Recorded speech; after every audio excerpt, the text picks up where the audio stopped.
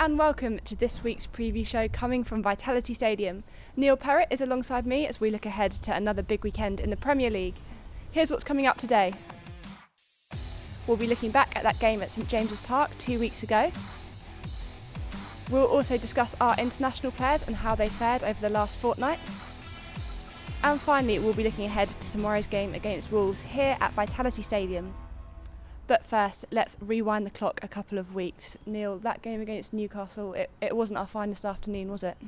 No, I mean, everything started very well. I mean, it was a fantastic first goal. I mean, lots of people have been talking about that corner routine that the manager's been using for many, many years. It's amazing to see it still coming off, but you know, what a finely taken goal by Harry Wilson, and for all the world, it looked like we were going to go on and get a second and maybe a third. And you know, run out fairly convincing winners, but you know, as is the nature of the Premier League, it's ruthless. And if you let a team back into a game, give them a couple of chances, invariably they're going to take one. And in the end, like you said, you know, Newcastle ran out 2-1 winners. And you know, that Harry Wilson goal, it really was the highlight. I mean, it was straight off the training ground. We've seen those corner routines for years, and you know, it was the highlight on what was, you know, otherwise not a great afternoon.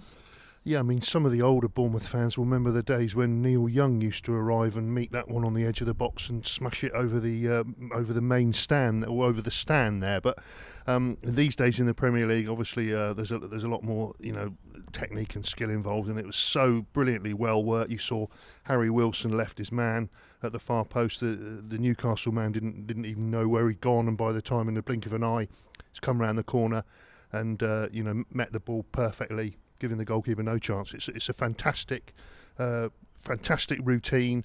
Like I said, we've seen it many times before, and still doing it even now. It's just brilliant. And as you say, immediately after that goal, it looked like Bournemouth could go on and score one or two more. But then, of course, Newcastle get the next one just before half time, and it's for them a perfect time to score, and for us, you know, the worst time to concede. Yeah, I mean, you always say that conceding or scoring just before half time is the best or worst time to score, but you know, I'm sure the manager will be looking back more at the chances that we could have had to double, if not treble, our lead before Newcastle even came back into the game. So he will have found that a major frustration, I know, and I'm sure that that's something that they've been working on in the last couple of weeks. And then, of course, Newcastle get their second, and you know, the Cherries didn't necessarily look like scoring again until the last minute, and then Joshua King has that one at the back post and just puts it wide. Yeah, I mean, that was a glorious chance to salvage something from the game. Like you said, Joshua King came in at the far post there. It was quite a congested sort of area. If he'd thrown himself at the ball, you know, who knows what would have happened? He could have hit the post himself. I mean, it wasn't the sort of chance that a striker would relish by any means. But you know, on another day, maybe it could have gone in and left with a point. And 16 points now. How would you assess this opening period of games? It's not a bad place to be in, is it? No, certainly not. I mean, when you look back, I mean, it's in the first season in the Premier League, I think we had about 8 points after 12 games. So that just shows you know, how good a start it is. I mean, everybody looks at last season when we had 20 points from the first 10 games. Obviously, we haven't managed to match that. But then you've got to remember, last season we had a run after that where we didn't get too many points in the next few games. So there's absolutely no reason why this season, after 15 or 20 games, we can't have a record number of points in the Premier League. And we'll come on to the next game, Wolves, in a bit. But in between Newcastle and this weekend, we've had an international break, and it's been a relatively successful one for our players. We'll start with some of the younger lads, and Aaron Ramsdale captaining England under-21s. It goes to show how far he's come, you know, being on loan at Chesterfield, Wimbledon, and now captaining the young Lions.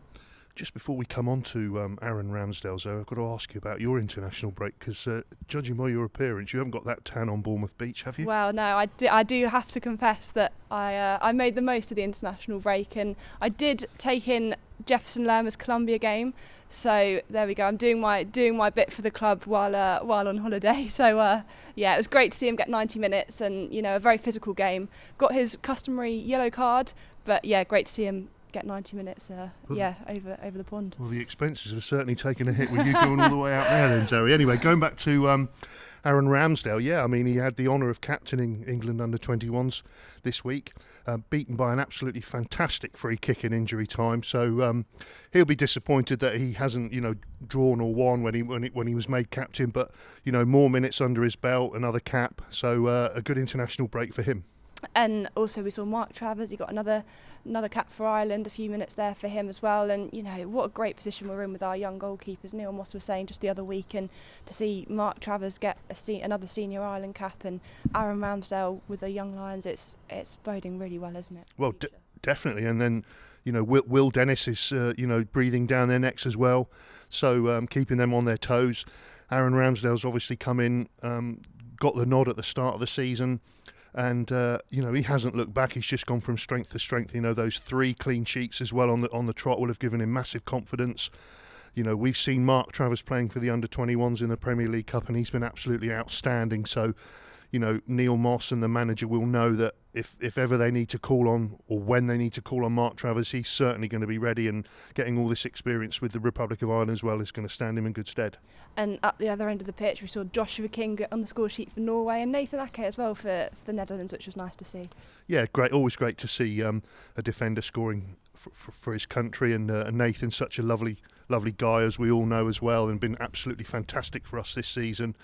And Joshua King said that before the international break he was keen to become Norway's record goal scorer, and he's got another one to his tally. He's sort of just over halfway there, still got a few years left in him yet, so there's every chance that he could certainly do that. And as for Holland, they've qualified for the Euros, and for Nathan Ake then playing that second fixture for them, it's great for him because he's got Van Dijk and De Ligt. It's a tough centre-back pairing to break into, so to see him get some minutes and then get on the score sheet as well is fantastic.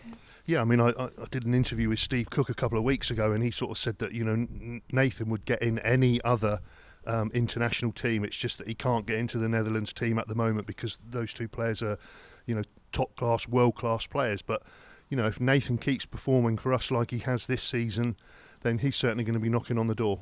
And as for the Welsh boys as well, what a fantastic achievement to see them both feature for Wales, and also to see Wales qualify for the Euros. It's a great achievement, and I think Chris Mepham said it was the highlight of his career so far. Well, it's fantastic. I mean, Chris Mepham, 10 caps, and David Brooks was there as well. I know he's not playing, but he'll certainly have one eye on being available for the finals next year. And it was a fantastic achievement. We saw them celebrating. Gareth Bale, Aaron Ramsey scored those 2 goals, and Harry Wilson, of course, our lone player from Liverpool. Brilliant times for those guys going away. That will fill them with confidence coming back for what's going to now be a punishing run of Premier League fixtures up and Christmas and beyond. And you mentioned Harry Wilson scoring there at the other end of the pitch. Chris Mepham playing every minute for Wales and keeping 2 clean sheets. For someone that's not been getting as regular football as he might want, that's quite an achievement as well for him. I think that just shows you how ready these players are in the background. The players who aren't playing regularly every week in the Premier League for Bournemouth, they are ready and they're playing international level. And like you said, Chris has come in. How Wales keep those 2 clean sheets, that just shows you how prepared he is and how prepared he could be for us when required by the manager. Absolutely. Well, next up for the Cherries in the Premier League is the visit of Wolves, and Diego Rico is the cover star on this week's programme.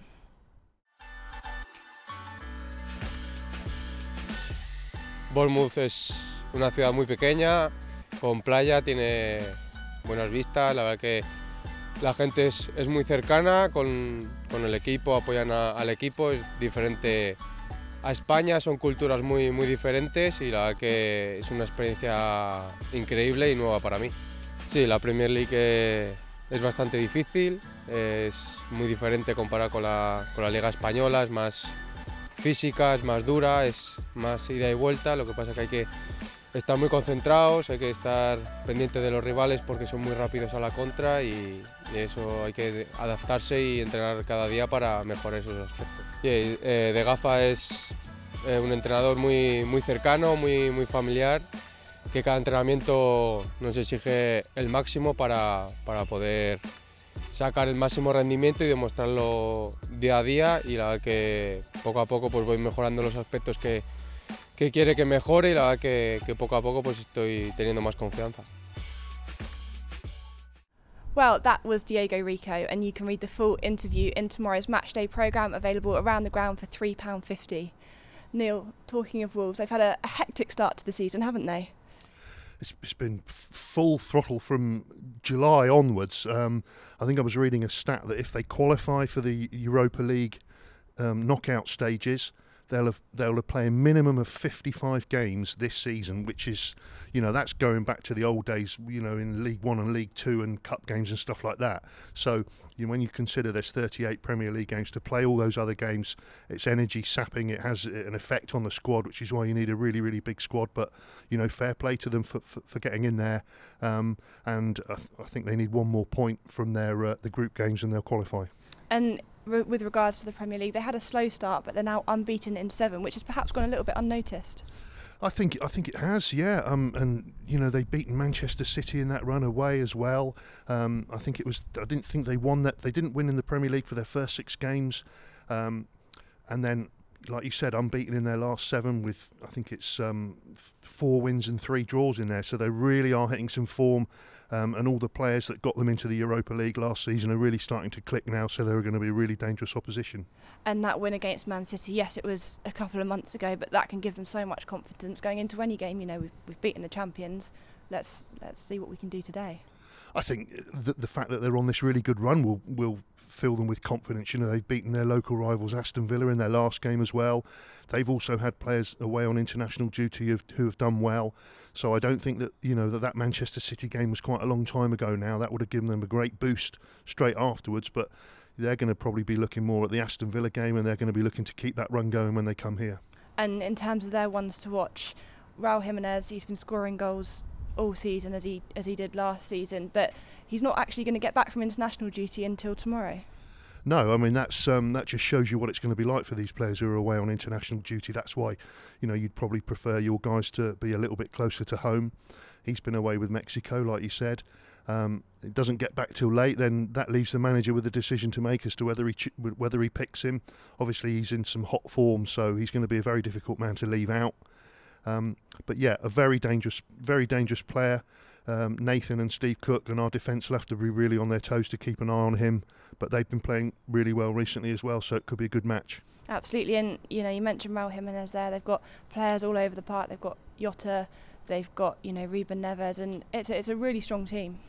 Well, as they proved last season by qualifying for the Europa League, they had a fantastic run last season, and all those players, they're all contributing. It's assists, it's goals, everything. The manager has really got that team sorted out, and like you said, they had a slowish start this season, but they're all gelling, they're all coming good now, and I think they could go from strength to strength from here. And in terms of our injury news, Dan Gosling plays for the under-21s the other day, and great to see him getting some minutes, but of course we've had Ryan Fraser pull out of international duty as well, so our injury news isn't as sweet as we might like. No, like you said, the under-21 game the other day, it was good to see there was 5 or 6 first-team players involved, all getting valuable minutes under their belts. Dan Gosling was his first taste of match action since pre-season. He'd had this nagging injury. Ryan Fraser, a key player, obviously comes out of international duty.